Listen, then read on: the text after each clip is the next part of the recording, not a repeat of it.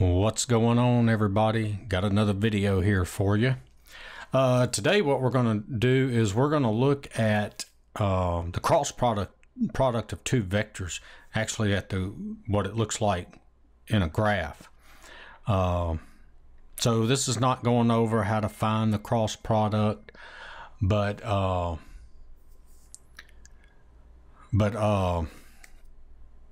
it's just going to be a demonstration of what it looks like. This video is assuming you know how to find the cross product. If you don't know how to find the cross product, just go look at my channel and I've got a video on how to find the cross product. All right, so let's get started. So we've got two vectors. Let's see. So to type it in, and what I'm using Geogebra. Just go to geogebra.org, and here, let me show you. So you go to geogebra.org and this right here comes up, and I'm going to the 3D calculator for this.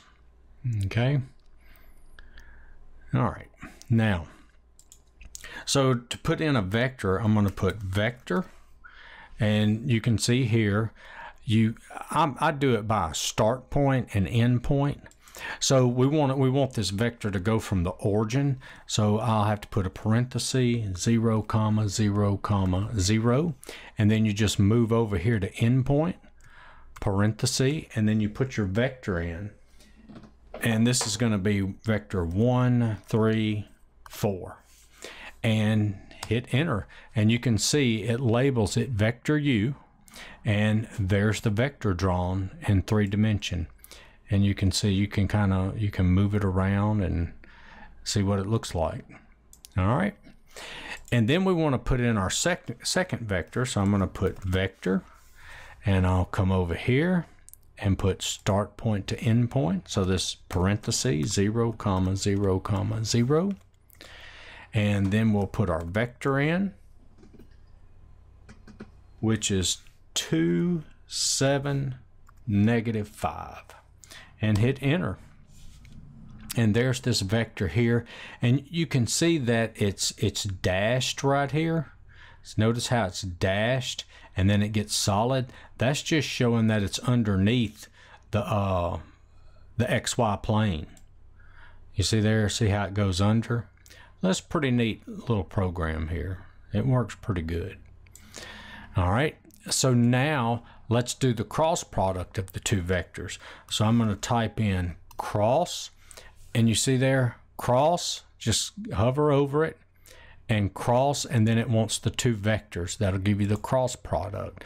So all I have to do, since I've already put in my two vectors, I want to do the cross product of vector U and vector V. See how it went ahead and named them?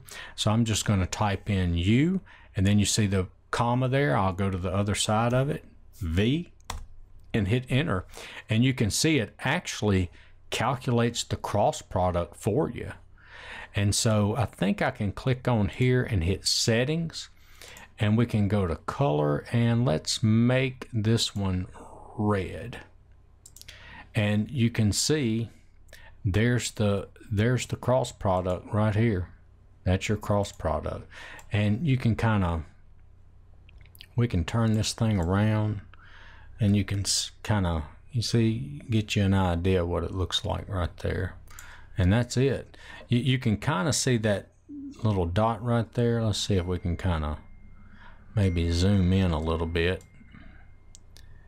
All right, you see you got this vector right here, and then this vector, you got vector U, vector V, and there's your cross product coming out. So that's pretty neat. So this is something good that you can use when you're dealing with cross product. So it actually does calculate the cross product for you. All right, so I hope this video helped. Check out my other videos. Give me a like, share, subscribe, comment, and I'll see you in the next one. Later.